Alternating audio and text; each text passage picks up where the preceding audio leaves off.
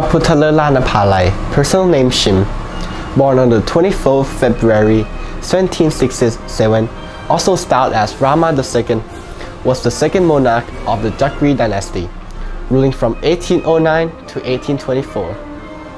As the eldest legitimate son of King Rama I, Prince Isla Sultan succeeded the throne when Praputtaya Vajilalok Maharaj passed away in 1809. His reign was largely peaceful, devoid of major conflicts, and was known to be the golden age of Latanakosin literature, as the king was a patron to a number of poets in his court. The king himself was also a renowned artist and poet. The most notable poet in his employ was the illustrious Suntanpu, the author of Pa Apaimani. In July 21, 1824, he passed away with an illness at the age of 56 and has reigned for 15 years. In his reign, His Highness has done multiple works of all sorts. Here are some examples.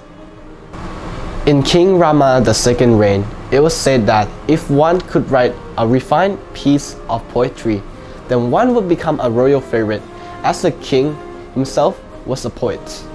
Furthermore, his sons were all encouraged to excel in poetry. His religious work includes construction of religious sites. His Highness ordered the construction of multiple new temples, including Wat Suttatte Wararam and Wat Chayaprikmala.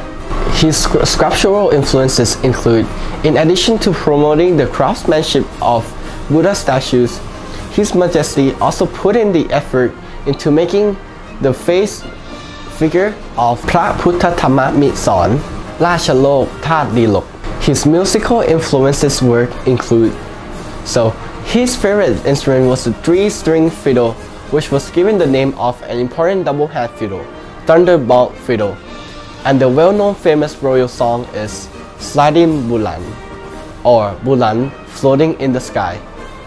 And that is all for the history of King Rama II. I thank you all for watching.